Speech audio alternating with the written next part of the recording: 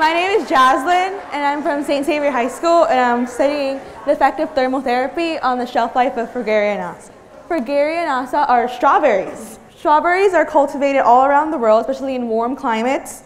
The average person eats about 3.4 pounds per year, so strawberries are really important. But strawberries have very short shelf life, from like 3 to 7 days. So I was wondering, what are some ways we can increase the shelf life of strawberries? Fruits spoil mainly because of mold spores that are found everywhere, and they germinate on the surface of the fruit. So thermotherapy is a process where you put the fruit in hot water to prevent the growth of mold and increase the shelf life.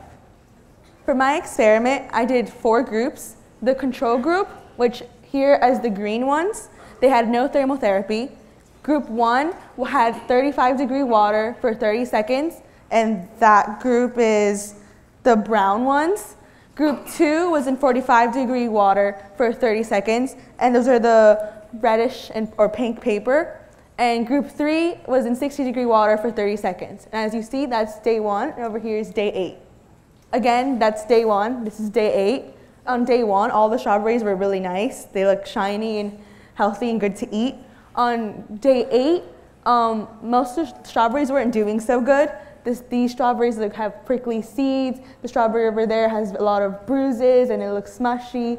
But if you notice, the orange strawberry on day 8 looks a lot better than the other 3.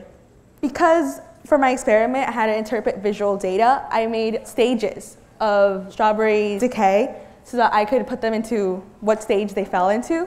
So in stage 1, the strawberries are beautiful. They have bright red color, they're shiny, they're firm. And in stage 2, there's some small bruises, like soft spots, but the strawberries still shiny and firm. In day 3, the strawberries are darker by the tip, they're a little softer, and the leaves start to shrivel up. By stage 4, the strawberries covered in bruises, they're mushy, has very bruised tip. The color is dark red now, and it's very neutral, has a neutral firmness by the top, by the leaves, and very soft tip. On day 5, on stage 5, the strawberry doesn't look good enough to eat.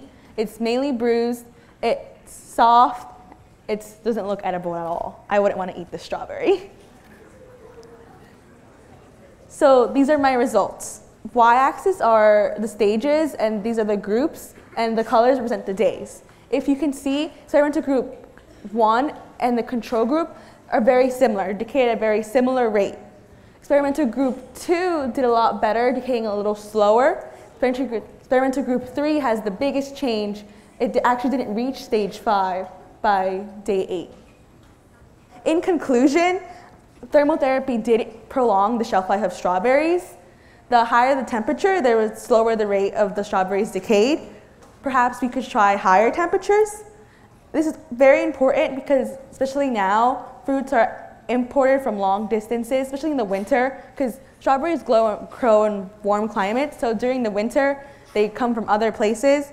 And because they're imported, some places don't have a lot of access to fresh fruit because fruits spoil. So thermotherapy can be a way that we can get other places to have access to fresh fruit, which are really important in our diets. They have vitamin C and foliate and potassium and antioxidants. So yeah, thermotherapy shows a great potential in doing all of this.